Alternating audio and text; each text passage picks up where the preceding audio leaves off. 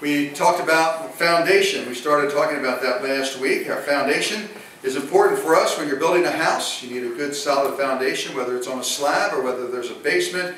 As we mentioned last week, our basement wall had to be repaired and strengthened so that the house would stand. Otherwise, eventually, if the storm came, a strong enough storm, that perhaps the foundation would give way and the house would collapse. And we see that in the news every now and then. So the house's foundation is vitally important. A foundation of any kind. If you're going to go into academics, you need a good, strong foundation before you can study algebra and calculus and trigonometry. You have to understand addition and subtraction and division and multiplication. And so you need a solid foundation. Before you can do addition, subtraction, multiplication, and division, you have to be able to count your numbers. And you have to understand odd numbers and even numbers. And that's we start all that back, in preschool now these days. So you have to have a good foundation so that you can build upon the foundation. In order to be able to read the great works of English literature, or more importantly, the great works of the Bible, all the books, you have to understand the alphabet. So you start with that little song with the children and sing the alphabet. And from that you start to form words. And then you start stringing words together into sentences. And then before long, children are reading at an appropriate grade level, hopefully. And at some point in time, then eventually you teach them to read the Bible. But we start out early with that as well. Just because they can't read, Hebrews and understand Romans doesn't mean they can't understand that God loved them. And for God so loved the world. So we are always building a foundation. It's the same thing spiritually. We have to build a spiritual foundation for ourselves so that we can then, from that strong foundation, launch into ministry and do whatever the Lord has called us to do in our own particular lives. And that was the crux of what we were trying to build upon last week. Again, from Matthew chapter 7, if you have your Bibles this morning, we'll read that once again. Matthew 7:24. Therefore, whosoever heareth these things of mine, Jesus said, and doeth them, we pointed out the importance of not just hearing, but actually doing the Word of God. He says, I will liken him unto a wise man who built his house on a rock. And the rain descended, and the floods came, and the winds blew and beat upon that house. And it fell not, for it was founded upon a rock.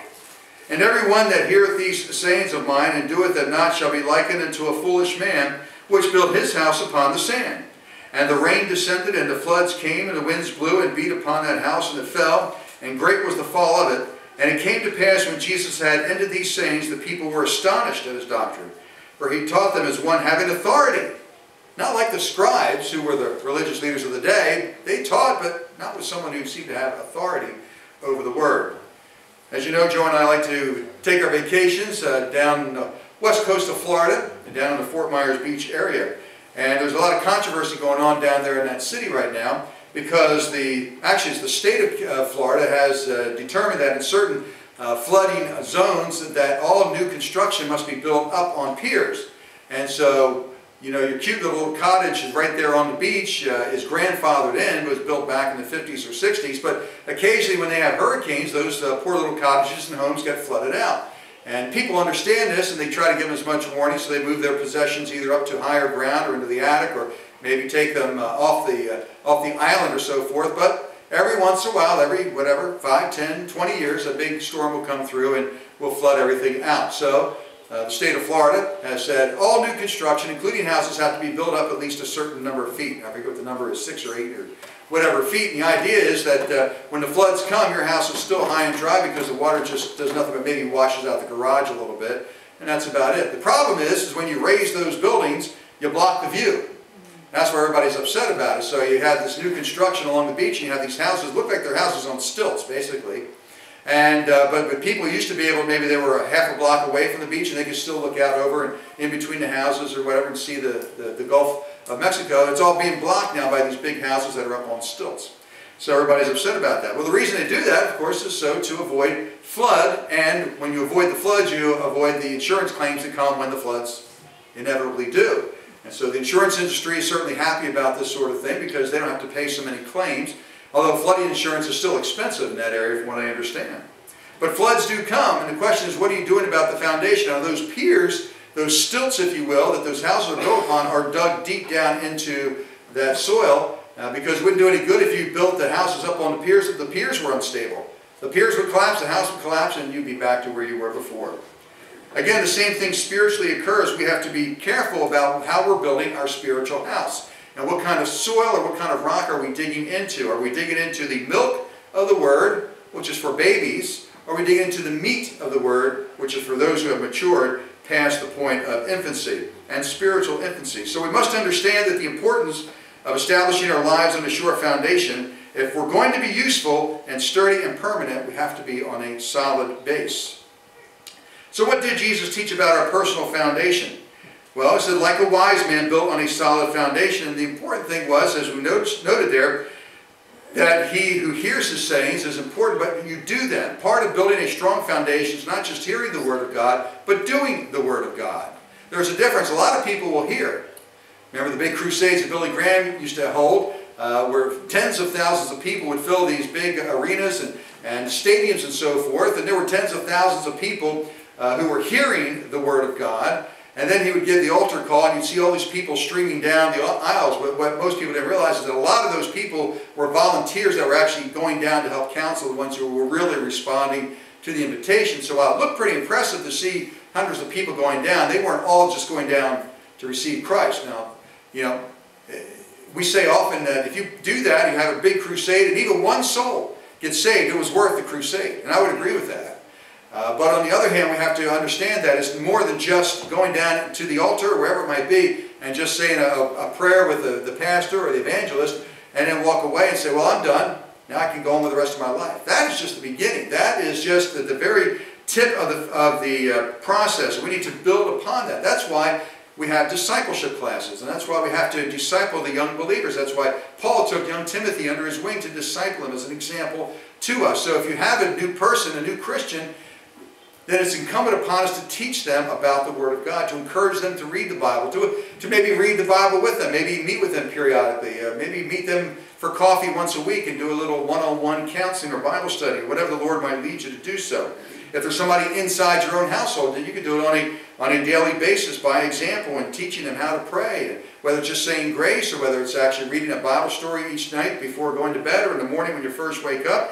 Maybe helping them with some Bible memory verses, a few things like that, to help them to continue to grow on that foundation. The foundation is accepting Jesus Christ as our personal Lord and Savior, but that is not where we want to stay. We want to grow from that so that they can in turn someday turn around and they'll witness and disciple the next generation that comes behind them. So the wise man not only heard the Word of God, but did the Word of God and does the Word of God. Whosoever cometh to me, the very first step, of course, as we said, is coming to the Lord, hearing His sayings, and then doing them. So it's a three-part process right there. Can one hear and not do?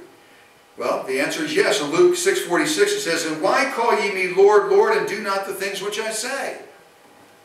You call me Lord.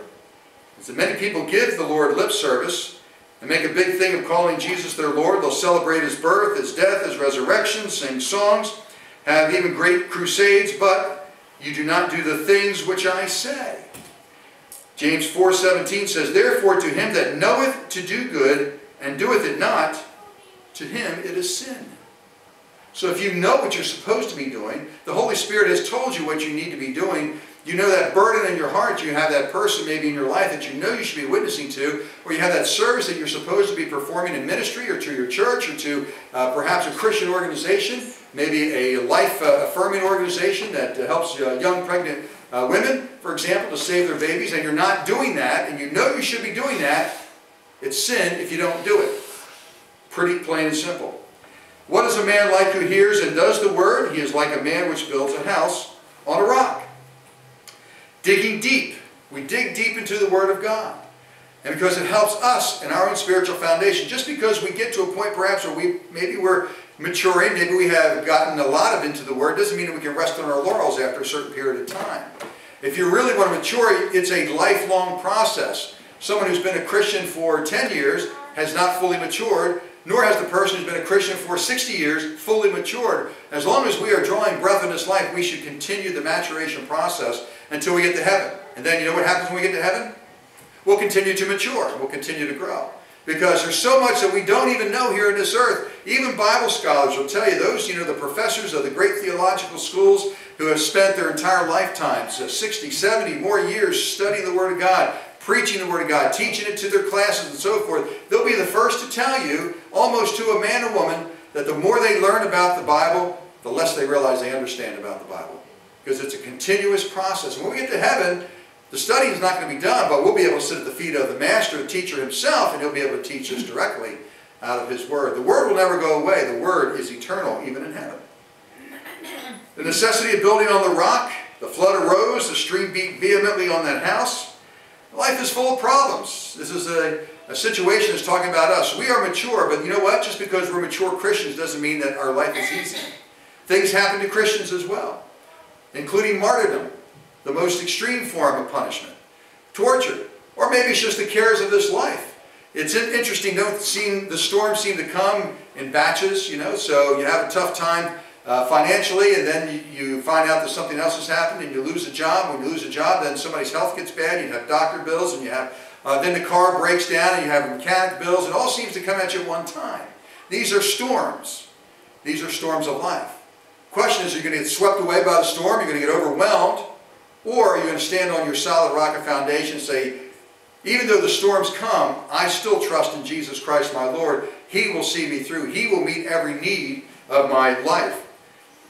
Even righteous Job, remember, lost his ox, his donkeys, the servants that kept him, his sheep and the servants that kept them, his camels and the servants that kept them, and finally his children, and apparently all that in less than an hour's worth of time.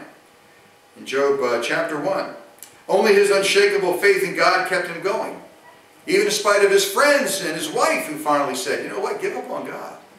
Job said, nope, I trust in God. He's given me all these blessings before. It's his right to take them away if he wants to. And he can bless me again if he wants to. And of course, we know the end of the story, and that's exactly, not only did God bless him and restore whatever was taken, he blessed him even more than what he had in the first place. Because Job remained faithful. And God is going to be one who will bless you when you remain faithful to him. The worst thing that can happen to you in this world is that you lose your life. But that's from the world standpoint. For us, we get graduated to heaven and we will have blessings beyond imagination, riches beyond imaginations, the eternal presence of our Lord and Savior Jesus Christ, and whatever that means, and our minds can't fathom that, beyond imagination, beyond human understanding. And we'll have that for all eternity. Whatever you have that you think is pretty nice right now, nothing compared to what you're going to have when you get to heaven. And you'll have all of your loved ones there with you as well. You'll have your parents, your grandparents, great-grandparents, anybody who's died in the Lord previously, your best friend. Maybe you lost a best friend at a young age. Well, if that friend was a Christian, you'll be with that best friend for all eternity. Your children, if we, by God's grace, live to be a ripe old age and we just go on to glory, then the children that we brought up behind us, if they continue on in the Word of God, and someday in their ripe old age, they will go on to glory, you'll be reunited with your children again. All eternity. You have them for all eternity. You'll never be separated ever again. Only in his unshakable faith in God kept Job going. And in his day, remember that he did not have the Holy Spirit yet given as a comforter. We have a Holy Comforter that helps us in today's time. Job didn't even have yet that then, but yet he was still faithful. And we know that all things work together for good to them that love God, to them who are the called according to his purpose. We are called. We are the called according to his purpose. So all things will work together for good. Faith, but you have to have faith to understand that, even when life's storms come against you. So what happened to the house on the rock in Luke 6:48? The storm couldn't shake it, couldn't knock it down. The storms of life, if you're founded on the rock of Jesus Christ, a confession of faith, the Word of God, it can't knock you down.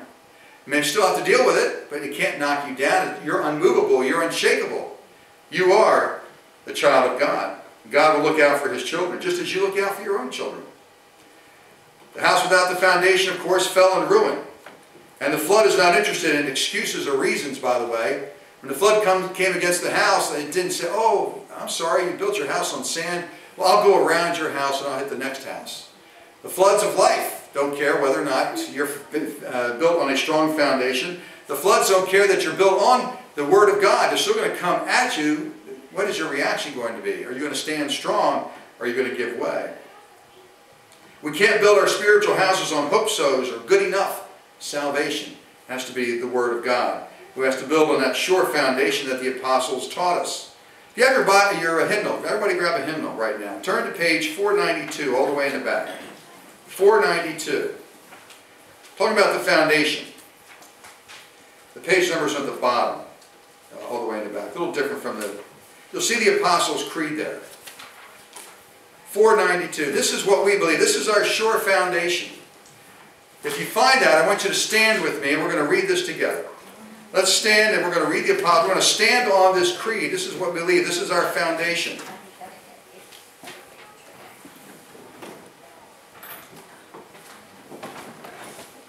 This is the Apostles' Creed, the foundation of our church. Let's read together in unison.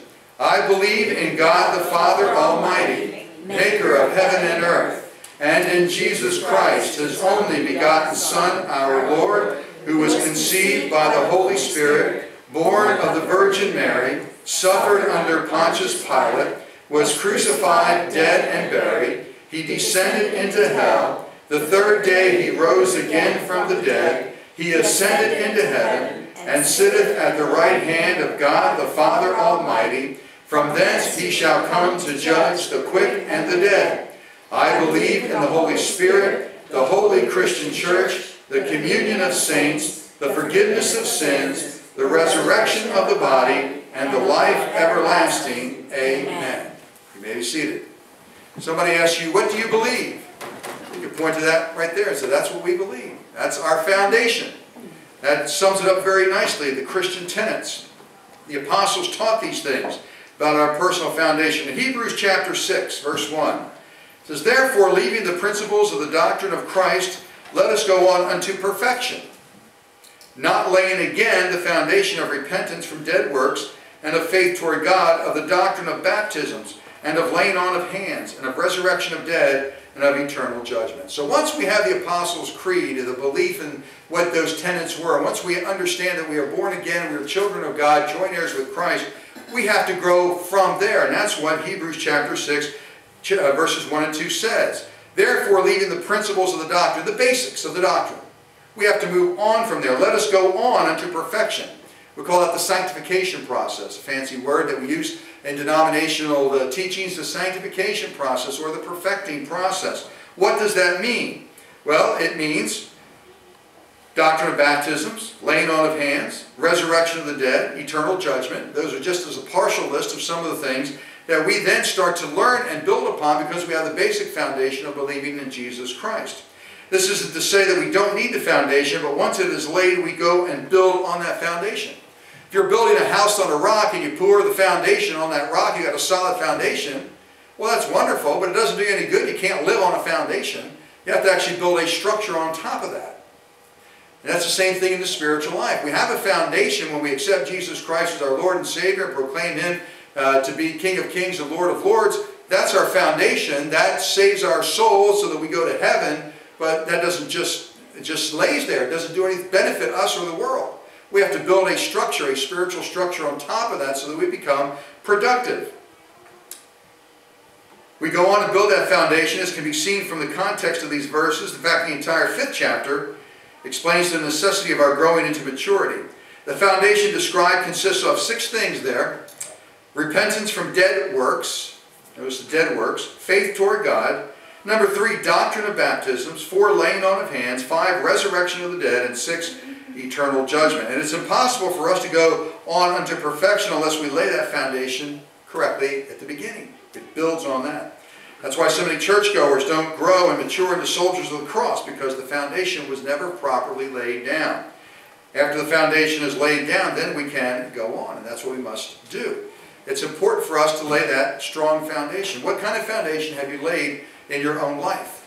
What kinds of things are you doing to ensure that foundation? You know, eventually, there was a special, I forget which channel it was, Discovery Channel, History Channel, one of those channels, and there was a series about what would happen if a city was abandoned. I forget the name of the series, maybe some of you saw that. And so they would take a city, they would model, say, New York City, and say, what if for some reason the city had to be abandoned? There was a plague, there was this or that or the other. How long would it take for nature to reclaim that city, basically? And so they used computer modeling, so forth, and you can actually see eventually, you know, look at your own house. If you have a crack in the sidewalk, a little weed will pop up through there. If you don't cut that weed off, then a second weed will grow, and a third, and then you have a group of weeds or some grass, and eventually they will force, you think that a weed is not that strong compared to concrete or some grass, but you get enough in there, it'll start to split the sidewalk open. It'll start to crack the concrete. That's how strong that force of nature is. So that's why I have to keep weeding all the time, especially even in the cracks. When we go out here in the summer in our parking lot, you'll see there are cracks there. We have to seal the parking lot every other year or so in order to keep the weeds out of that. And every once in a while, especially along the edges, I have to go there and I have to spray some weed and grass killer on there to keep it from reclaiming the parking lot. If we stopped using our church parking lot in just a couple of years, it would be overgrown with weeds and grass, and enough years would go by, you would never know there was a parking lot underneath there because it had been taken over. Same thing in these illustrations, these demonstrations that we saw on TV. And it was in a very relatively short period of time, within 50 or 100 years, a lot of the building walls would be cracked because vines would be growing up and the wild animals would be coming in and they'd be doing whatever they do, foraging for food and so forth. And just in a couple hundred years, the city would be uninhabitable completely, forever, unless somebody actually went in, wiped everything out and built a brand new city on top of it. It wouldn't take long. But you have to build a firm foundation. But not only build the firm foundation, you have to tend to it. It's like a garden. You plant a garden. A lot of you are probably planting gardens right now. You have to tend to the garden. You have to weed the garden. If you just plant the seeds there and walk away and hope to come back in a couple of months and pick your strawberries or your beans or whatever it is, most likely there won't be much there to pick because the weeds will have grown up and will have choked out the plants, or the wild rabbits would have come and eaten your strawberries, or the aphids would have come and destroyed the plants. You have to tend the garden. So you can't just plant a nice garden, you have to look after it. Same thing spiritually. You can't just plant a foundation, you have to look after it. You have to tend to your foundation. You have to grow upon your foundation. You have to continue to weed out the sin that tries to creep in on your spiritual foundation. Just because you're a Christian doesn't mean Satan leaves you alone. Doesn't mean that he stops tempting you. You have to continue to monitor, and you have to continue to stay close to the Lord and to the Word of God. The Bible says, hide God's Word in your heart so that you might not sin against Him. Well, that's part of tending to the foundation is Bible memorization. Because what happens when you're tempted, if you've been memorizing your Bible, very often you'll find that when that temptation comes, a Bible verse will come to you right away as well. And you can quote that Bible verse. You can stand on that Word of God and that temptation will flee away from you. Satan can't stand to be in the presence of God and His Word. He hates it when you quote the Word of God to him. So, if you want to be fully armed when the enemy comes after you with a temptation, quote the Word of God to you. Not everybody can carry a Bible around with them all the time. Oh, there's a temptation. I know there's a verse about that temptation. You go to my concordance. Okay, sin temptation. Oh, look at this. I'm going to read this verse. Well, by that time you may have already given to the temptation. But most of us don't have the luxury of carrying a Bible around 24/7, although, I say that, but one good thing about technology is you can carry your Bible around actually with you all the time now. So, but what if you're driving? Let's say, use that as an example. Somebody cuts you off. What's temptation? There before the grace of God go I, or, Lord bless the sinner that just cut me off, or are you going to say something less positive about that? So you can't stop, pull over, dial up the Bible up here, look for the temptation to say something, mean about somebody. So if you have that ready to go, that's why God says memorize it. So no matter where you are, maybe some place where you don't have a cell phone. There's certain places now where they actually jam your cell phone signal, like a movie theater, for example, where they don't want you texting or doing things while you're, supposed to be doing whatever, paying attention to something else. Maybe in some schools, students, the cell phones have been rendered useless while you're in class because the teachers don't want the kids to be, playing games or texting each other or cheating on their test. So the cell phones are no good. Or they may even collect your cell phone and put them in a box. After the test, you can come pick up your cell phone.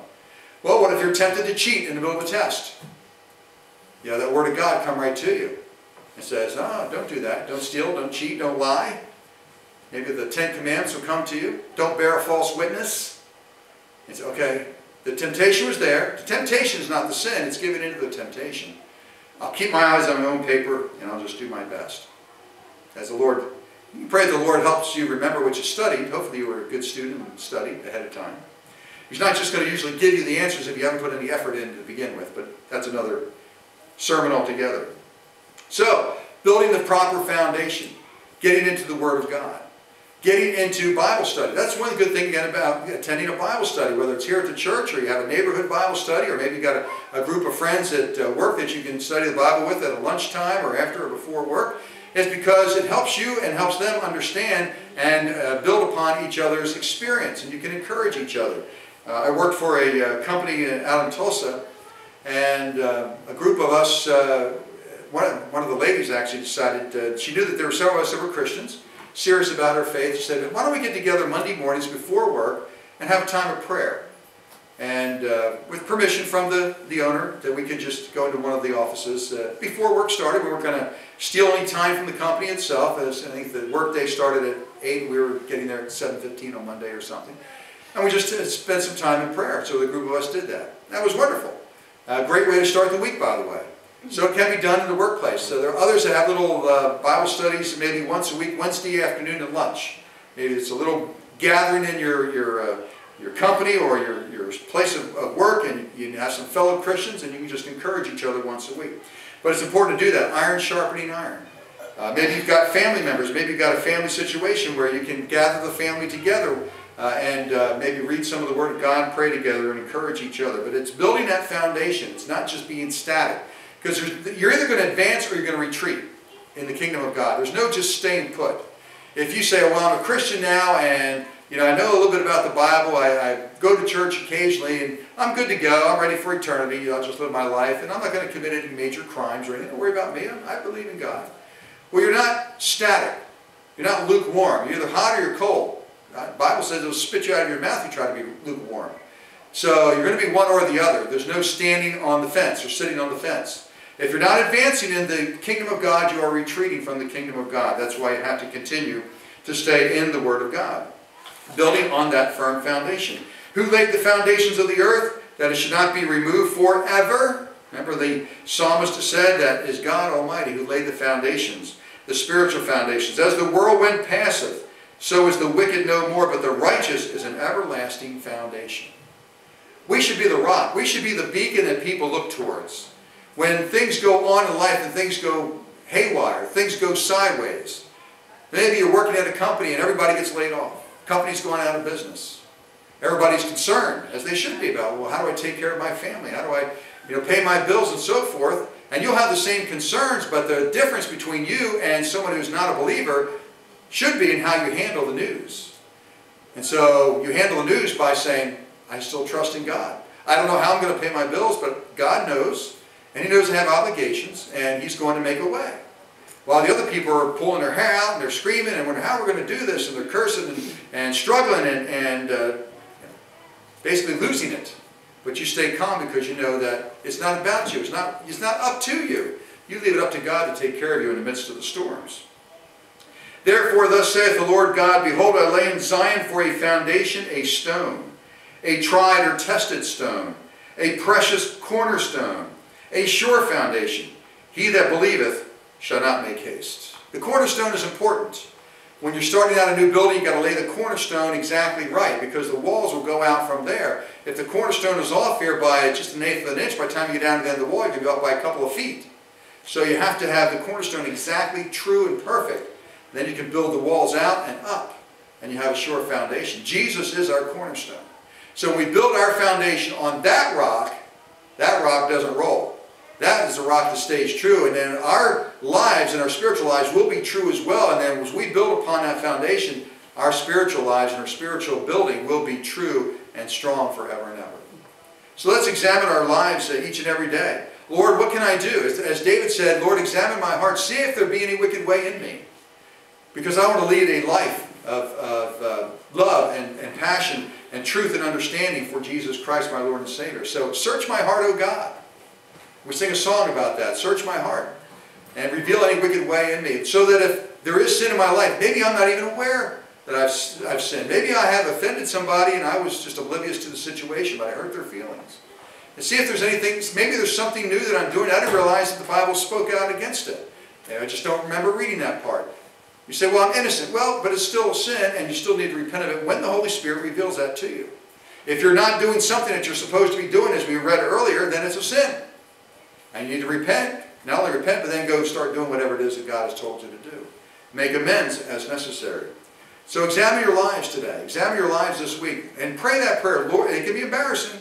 But Lord, if there's any wicked way in me, reveal it to me so that I can confess it and I can repent of it. And then I can move on from there and do whatever it is that you've called me to do with that sin out of my life. Amen. Let's pray. Heavenly Father, we thank you for your word and we thank you for your blessing. And Lord, we are not immune to temptations. In fact, you said that temptation will come our way, but we are to flee from the temptation. We can do so by speaking the word of God. It is quick and powerful. It is sharper than a two-edged sword. It is sharper than any temptation that comes our way when we stand on the sure foundation of Jesus Christ, the rock, our cornerstone, and we build our walls through the sanctification process, become a strong and mighty tower. You are the strong and mighty tower that we run into, but we can also build a strong, firm wall of defense. So when the enemy's arrows are slung against us, so we can quench those fiery darts with our shield of faith. We can put on the whole armor of God, the belt of truth, and we can yield the sword of the Spirit, the helmet of salvation, and belt, feet shod with preparation, the gospel of peace. Lord, may this be a sure foundation for us each and every day. Maybe there is somebody here this morning, however, who does not have that sure foundation. Maybe you have tried to build your house on the sand of life, and the storms have come and it's starting to knock you over, and you're not sure how you're going to be able to withstand that. Well, we have the answer through the Word of God, and that's Jesus Christ. If you put your faith and trust in Him, acknowledge Him as your Lord and Savior, He will come into your heart and your life. He will forgive you of your sins. The Holy Spirit, the Holy Comforter, will reside in your heart. The presence of God will be with you at all times. And you can then rely on Him instead of on your own strength. And Jesus never fails. We thank you, Father, for watching over us. We thank you for your blessings. We thank you for your faithfulness, even when we are not always faithful. And we give you praise, honor, and glory in Jesus' name. Amen.